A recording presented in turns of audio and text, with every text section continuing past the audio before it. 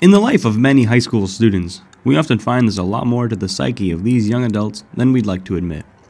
While the information and understanding of mental health issues is growing more widespread, one can wonder how local high schools handle a heavy topic such as the mental well-being of their students or students on their peers.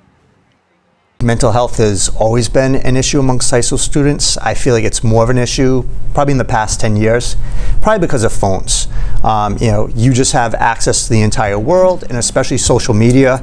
You might be like, my life is whatever, and then you look at the phone and you have everybody kind of posting on Instagram and filters and making their lives out to seem like better than what they actually might be. So I think that pressure of always being connected definitely takes some issues that we've had in the past and kind of brings it to like the next level.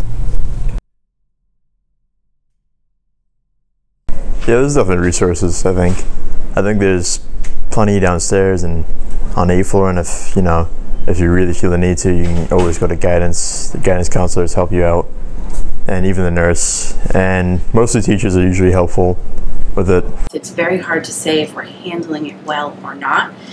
I think that the staff has been trained. I think we have great social workers and guidance counselors.